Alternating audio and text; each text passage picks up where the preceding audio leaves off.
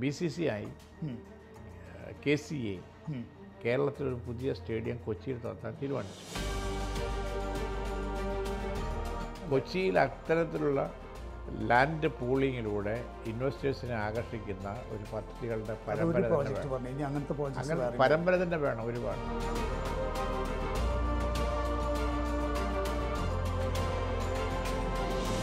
ഇതൊന്നും പോരാ, സ്പോർട്സിന് വലിയൊരു ബൂസ്റ്റ് കൊടുക്കാൻ ഉദ്ദേശിക്കുന്നുണ്ട്. ഇപ്പോൾ കുണ്ടന്നൂർ, അങ്കമാലി, കറുകുറ്റി ഒരു സമാന്തര പാത ഗവൺമെൻറ് ആലോചിക്കാൻ പോകുന്നു.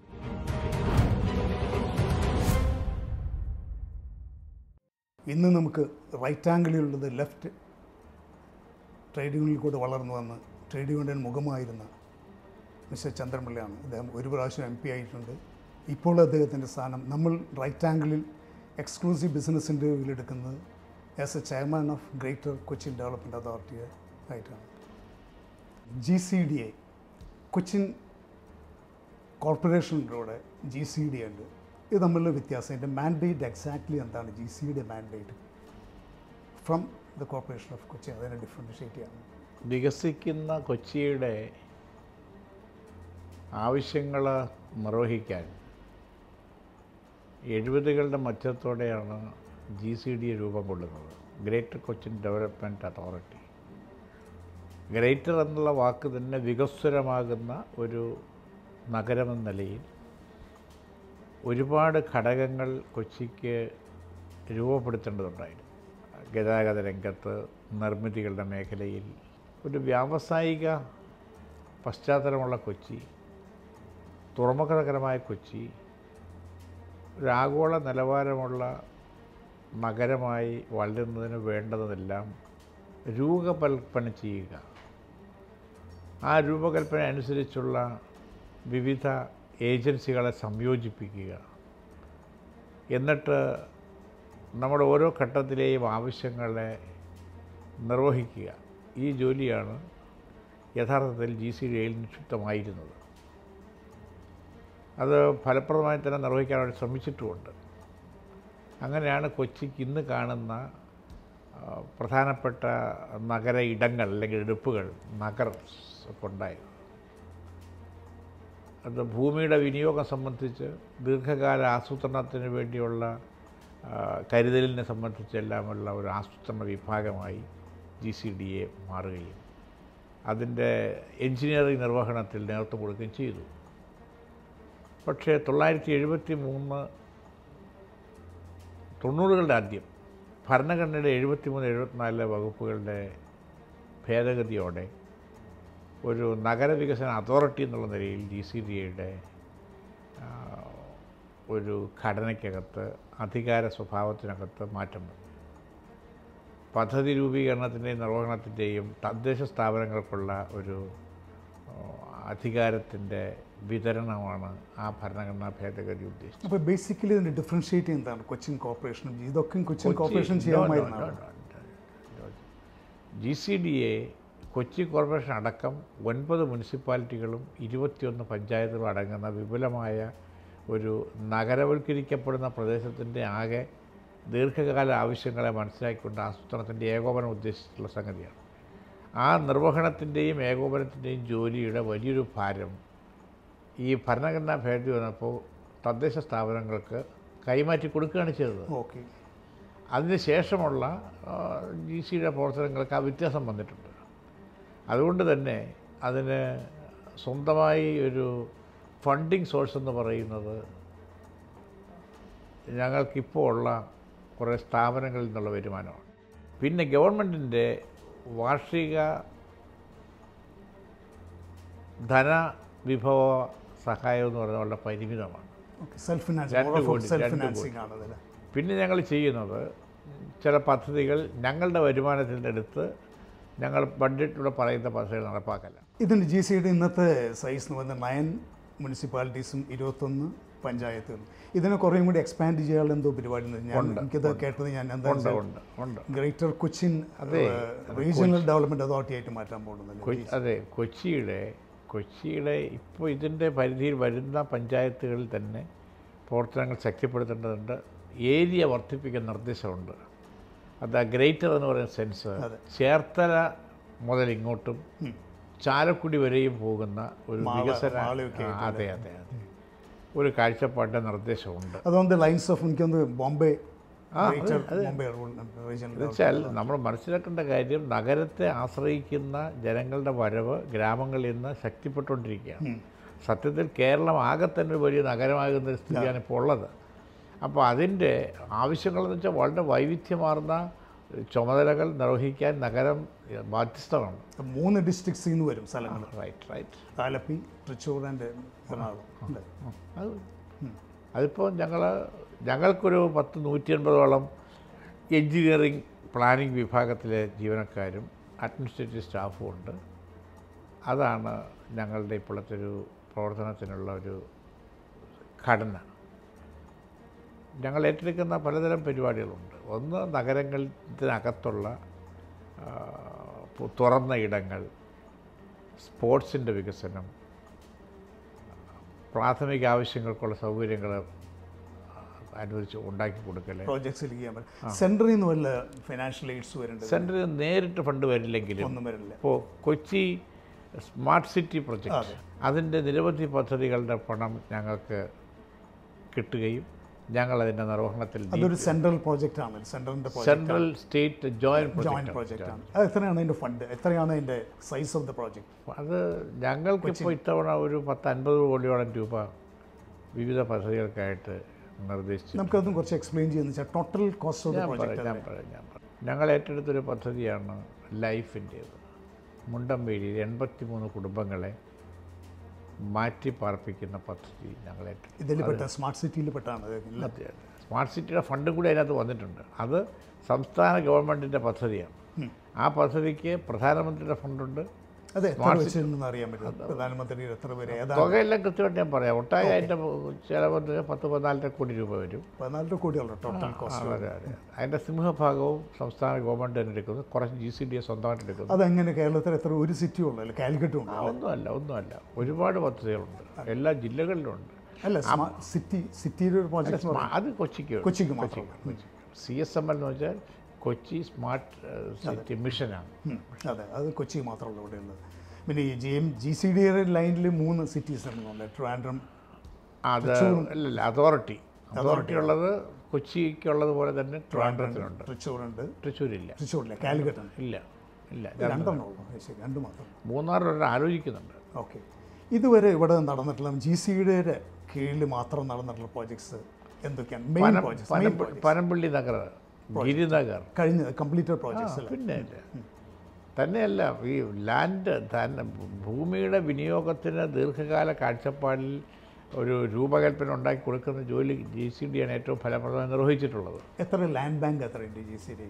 സ്വന്തമായിട്ടുള്ള ലാൻഡ് ബാങ്ക് അങ്ങനെ നോക്കിയാൽ അത് പീസസ് ആണ്. Stadium, marine drive owned by GCDA. പിന്നെ മറൈൻ ഡ്രൈവ്, രാജേന്ദ്ര മൈതാൻ, നഗരത്തിൽ ഒരുപാട് തുറന്ന ഇടങ്ങൾ. അങ്ങനെ ക്വാണ്ടിഫൈ ഇപ്പം എൻ്റെ കയ്യിലില്ല.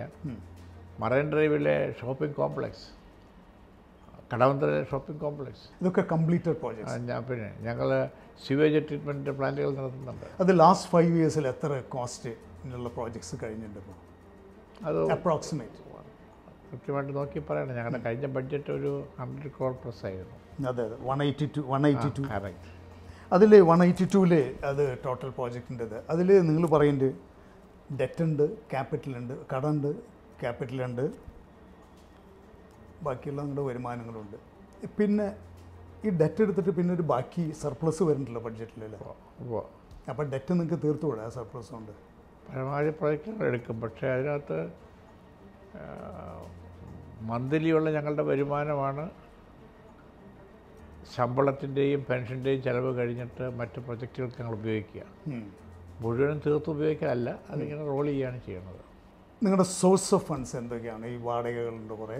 അതാണ് വാടകയും പിന്നെ ബഡ്ജറ്റിൽ ഗവൺമെൻറ് അനുവദിക്കുന്ന ഫണ്ട്. ഇതുകൂടാതെ CSR ഫണ്ട്സ് വരും. അത് എത്ര കമ്പനികളുടെ മുഴുവൻ വരും? That all depends on company. അവരും കൂടി താല്പര്യത്തിലാണ്. അതെ, ഇവിടെയുള്ള കോർപ്പറേറ്റ് ഹൗസസ് നിന്ന് കിട്ടുന്നതായിട്ടുള്ള ടോട്ടൽ അതെല്ലാം പ്രോജക്റ്റുകൾക്ക് എഗൻസ്റ്റ് ആയിട്ടാണ്. അത് നിങ്ങൾക്ക് തന്നെ വരണമെന്നില്ല. അവർക്ക് ഇഷ്ടമുള്ള ചെയ്യാൻ പറ്റും, അവർക്ക് ഇഷ്ടമുള്ള മാതിരി ചെയ്യാൻ പറ്റും. ഇപ്പോൾ ടോട്ടൽ വരുമാനം നിങ്ങൾക്ക് എത്രയുണ്ട് നിങ്ങളുടേതായിട്ടുള്ള വരുമാനം ഇതൊന്നല്ല? ഞങ്ങളിപ്പോൾ ഒരു പ്രശ്നമുണ്ട് ഇതിനകത്ത്. അതായത് ഞങ്ങളുടെ വരുമാനം വളരെ പരിമിതമാണ്. മന്ത്ലി ഒരു 5-6 കോടി രൂപ ഉണ്ടാവും. അത്രേ ഉള്ളൂ. നിങ്ങളുടെ എക്സ്പെൻസസ് മീറ്റ് ചെയ്യാൻ പറ്റില്ല? മീറ്റ് ചെയ്യാൻ പറ്റുന്നുണ്ട്. സ്റ്റേറ്റിൻ്റെ എത്ര അലോക്കേഷൻ? 2 കോടി. 2 കോടി എവറി ഇയർ. പിന്നെ ഞങ്ങളിപ്പോൾ ഉദ്ദേശിക്കുന്നത്, ഞങ്ങൾ കഴിഞ്ഞ വർഷം ഒരു ബോധി എന്ന് പറഞ്ഞൊരു ഉന്നതതല ആലോചന നടത്തിയിരുന്നു എല്ലാ നഗരവികസന വിദഗ്ധന്മാരെയും വിളിച്ചിട്ട്. ഒരു പ്രശ്നം, ഈ അതോറിറ്റികൾക്ക്, തദ്ദേശ സ്ഥാപനങ്ങൾക്ക് ബോണ്ടുകളിലൂടെ ഫണ്ട് പിരിക്കാനുള്ള പ്രൊവിഷനുണ്ട്. അതുവഴി അതെ. അപ്പം അത് കൊച്ചിയിൽ ഞങ്ങൾ പരീക്ഷിക്കാൻ ആഗ്രഹിക്കുന്നുണ്ട്. Okay, very good point. എത്ര കോടിക്കല്ല? അത് നമ്മളേത് പ്രൊജക്റ്റുകൾക്ക് എഗൻസ്റ്റായിട്ട് ഫിനാൻസ് ഉണ്ടാക്കുന്ന. അത് ഏതൊക്കെ പ്രോജക്ട്സ് നിങ്ങൾ ആദ്യമായിട്ട്? അത് ഞങ്ങൾ ഇതുവരെ ചെയ്തില്ല. അതുകൊണ്ട് അതിൻ്റെ ഒരു പ്രോജക്ട് സ്പെസിഫിക് ബോണ്ട്സ്. അതെ, നിങ്ങൾക്ക് മൊത്തത്തിലുള്ള ബോണ്ടല്ല. ഏത് തരം പ്രോജക്ട്സ് ആയിരിക്കും? ഏത് പ്രോജക്ട് ഐഡന്റിഫൈ ചെയ്തിട്ടുണ്ട് അങ്ങനത്തെ പ്രോജക്ട്സ്? ഡ്രിങ്കിങ് വാട്ടർ, റോഡ്സ്, വേണ്ട സ്ഥലങ്ങളിലെല്ലാം ഇൻസ്റ്റലേഷൻസ്. ഏതാണ്ട് അപ്രോക്സിമേറ്റ് എത്ര ഫണ്ട് റേസ് ചെയ്യാൻ? അത് അങ്ങനെ പറയാൻ ആവില്ല. That all depends on the project size and project specifications. അതൊരു ആശയം എന്നുള്ള എനിക്ക് നടപ്പാക്കി കിട്ടിയാൽ അതൊരു പുതിയൊരു സംഗതിയായി, പുതിയ റൂട്ടായി. അതെനിക്ക് കൂടുതൽ ഇൻട്രസ്റ്റ്. അതിപ്പോൾ ഇന്ത്യയിലെ പല അതോറിറ്റികൾ അത് ചെയ്യുന്നുണ്ട്, നോർത്ത് ഇന്ത്യയിലെല്ലാം. അതിൻ്റെ റിപ്ലിക്ക എന്നുള്ളത് ഞങ്ങൾക്ക് തുടങ്ങണമെന്ന് ആഗ്രഹമുണ്ട്. ഞങ്ങളതിൻ്റെ ആലോചനയിലാണ്. അത് ആരായിട്ട് സംസാരിക്കുന്നത് ഇപ്പോൾ? ഏതെങ്കിലും specialised agency? State government, central government, അതിൻ്റെ ഫിനാൻഷ്യൽ ഇൻസ്റ്റിറ്റ്യൂഷൻസ് ഉണ്ടല്ലോ. അല്ല, വല്ല കൺസൾട്ടൻസിനെ ഏൽപ്പിച്ചിട്ടില്ല. പക്ഷേ ഞങ്ങൾ അതിനകത്ത് നമ്മളുടെ ടൗൺ പ്ലാനേഴ്സുമായിട്ടുള്ള ഡിസ്കഷനിൽ ഇപ്പോൾ നിൽക്കുന്നത്.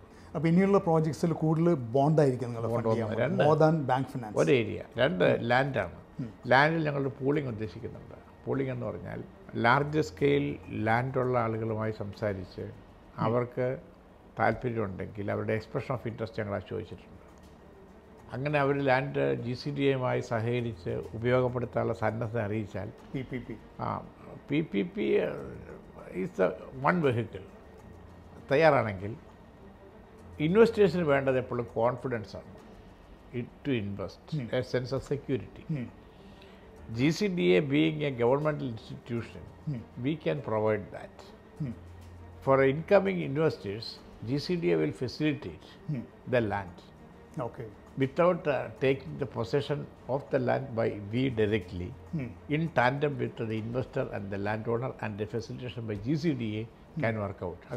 More of a PPP ഒരു മോഡൽ വന്നു കഴിഞ്ഞു. കൊച്ചിയിലെ പുതിയ ക്രിക്കറ്റ് സ്റ്റേഡിയം GCDA ഐഡൻറ്റിഫൈ ചെയ്ത എക്സ്പ്രഷൻ ഓഫ് ഇൻട്രസ്റ്റ് വന്ന ഒരു ലാൻഡ് പീസിലാണ്.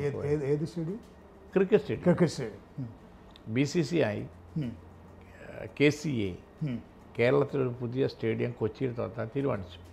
അത് ഞങ്ങളുമായിട്ട് ധാരണയായി.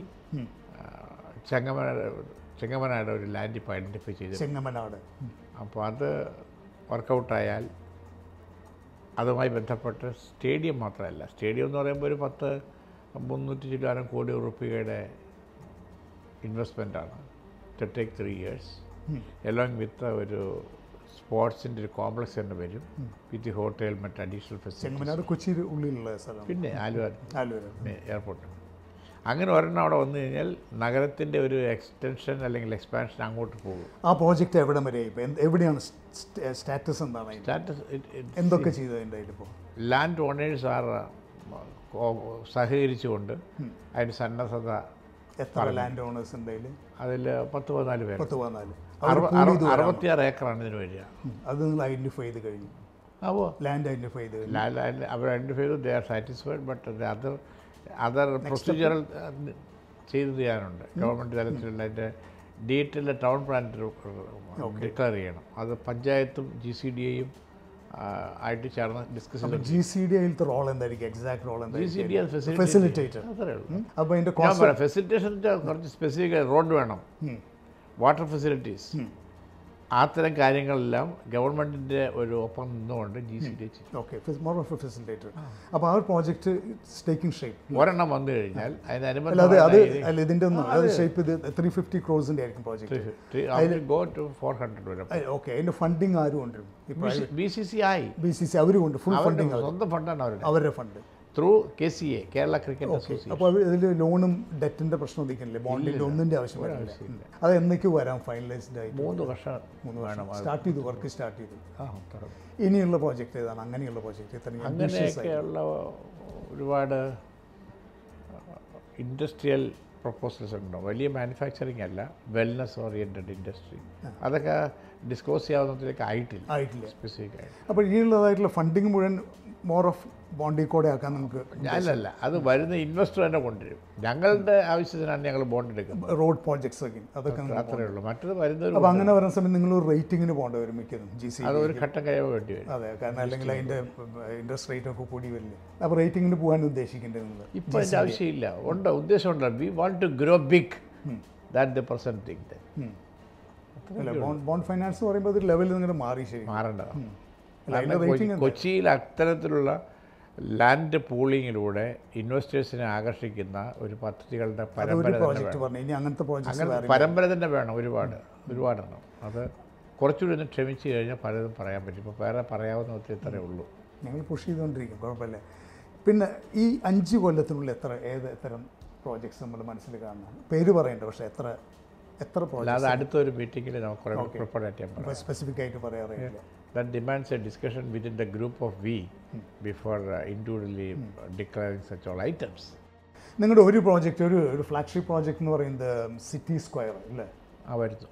അതിലൊരു എനിക്ക് തോന്നുന്നു 150 crores ആണ് അതിൻ്റെ പ്രോജക്റ്റ് കോസ്റ്റ് വെച്ചിരിക്കുന്നത്. അതിൽ 1 crore മാത്രം. അതിൻ്റെ ഒരു കോമ്പറ്റീറ്റീവ് ഡ്രോയിങ്ങിന് വേണ്ടി ആർക്കിടെക്ട്സിൻ്റെ ഒരു നല്ല ലെവലിലുള്ള സ്റ്റാൻഡേർഡ് കോമ്പറ്റീഷൻ ഉദ്ദേശിക്കുന്നുണ്ട്. To get A better design. അതാണ് അതിൻ്റെ സ്റ്റാറ്റസ്. അതാണ് വയ്ക്കുന്നത്. 150 crores ആണ്. അതിൽ തന്നെയല്ല, നിങ്ങൾക്ക് നിങ്ങളുടെ ഈ ചാനലിൻ്റെ ആവശ്യത്തിന് സംബന്ധിച്ച് കൂടുതൽ വിവരങ്ങൾ കിട്ടാൻ വേണ്ടി ഞങ്ങളുടെ പ്ലാനിങ്ങിൻ്റെ എഞ്ചിനീയറിംഗ് ടീമിനെ ഞാൻ ചുമതലപ്പെടുത്തി തരാം. അവർ കുറേ കൂടി ഇത് നന്നായി പറയാൻ. അല്ല, ഞാൻ അതിൻ്റെ ഒരു പോളിസിയിലാണ്. അതും ഒരു പ്രൈവറ്റ് പബ്ലിക് പാർട്ട്ണർഷിപ്പ് പ്രോജക്റ്റ് ആയിരുന്നു വരുന്നത്.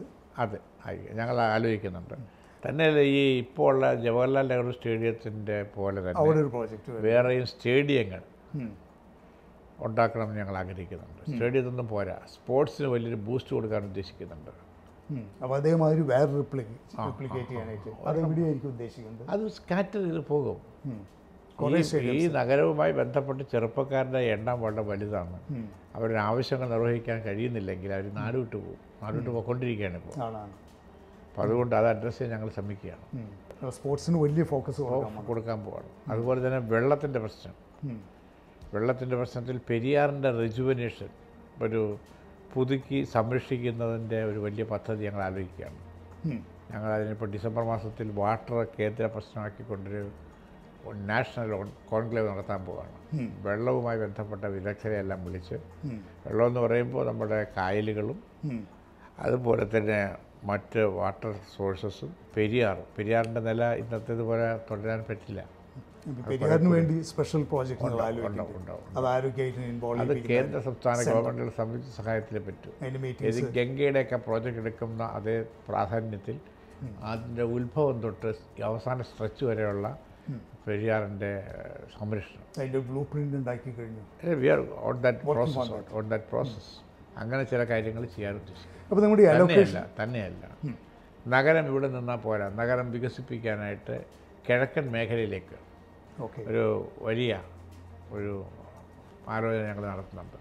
ഇപ്പോൾ കുണ്ടന്നൂർ, അങ്കമാലി, കറുകുറ്റി ഒരു സമാന്തര പാത ഗവൺമെൻറ് ആലോചിക്കാൻ പോകുന്നുണ്ട്. NHA ഡിക്ലെയർ ചെയ്തിട്ടുണ്ട്. അങ്ങനെ വരുമ്പോൾ ആ ഭാഗത്തേക്ക് പുതിയ ടൗൺഷിപ്പുകൾ, പുതിയ സിറ്റി ഇൻസ്റ്റലേഷൻസ് വേണ്ടി വരും. അത് ഞങ്ങളുടെ ഒരു പ്രൊജക്റ്റിൻ്റെ ഭാഗമാണ്. അങ്ങനെ ഒരു റിംഗ് റോഡ് കൂടി ഞങ്ങൾ കാണുന്നുണ്ട്. ഈ പ്രോജക്ട്സിനൊക്കെ 150 crores ഒരു പ്രോജക്റ്റ് വന്നു, 60 crores പ്രോജക്ട്സ് ഒക്കെ ഉണ്ട്. പിന്നെ കടവന്ത്ര കല്ലൂർ റോഡ് 20 കോടി തുടങ്ങിയത്. പക്ഷേ ഇതിനൊക്കെ നിങ്ങൾ അലോക്കേറ്റ് ചെയ്തിട്ടുള്ള നിങ്ങളുടെ ബഡ്ജറ്റിൽ 1 crore 25 lakhs. അല്ല, ഞാൻ ചോദിക്കുന്നത് ഇനിയുള്ള ഫണ്ട് എല്ലാം പറയാം. വളരെ ലളിതമാണ് ഈ കാര്യം, ഒരാശയക്കുഴപ്പമില്ല. KK റോഡിൻ്റെ വികസനത്തിൽ 18 കോടി രൂപ KMRLൻ്റെ ഫണ്ടാണ്. കൊച്ചി മെട്രോ 2 കോടി ഞങ്ങളുടെയാണ്. അത് അത്തരം ഏജൻസികളെ കൂടെ നിർത്തിയും അവരെ സഹകരിപ്പിച്ചും നഗരത്തിൻ്റെ വികസന ആവശ്യം നിർവഹിക്കുക എന്നുള്ളതാണ് പോയിന്റ്. അതിൻ്റെ റേഷ്യോയേക്കാളും. ഒരു ഫ്രഞ്ച് AFDയുടെ ഫണ്ടുമാരുണ്ട് 50. അത് KMRL വഴി അതെ അതെ അതെ. അങ്ങനെ പല പ്രവർത്തിക്കും. മറ്റിപ്പോൾ പുതിയൊരു സ്റ്റേഡിയം നിർമ്മിക്കുമ്പോൾ അതിൻ്റെ ഫണ്ട് ഇറക്കാൻ തയ്യാറുള്ള കമ്പനികളുണ്ട്. പക്ഷേ ലാൻഡ് ഞങ്ങളുടെ ആയിരിക്കും. അപ്പോൾ അതൊരു പ്രത്യേകിച്ചൊരു മോഡലായിരിക്കും, ഒരു പ്രത്യേകിച്ചൊരു വെഹിക്കിളായിരിക്കും.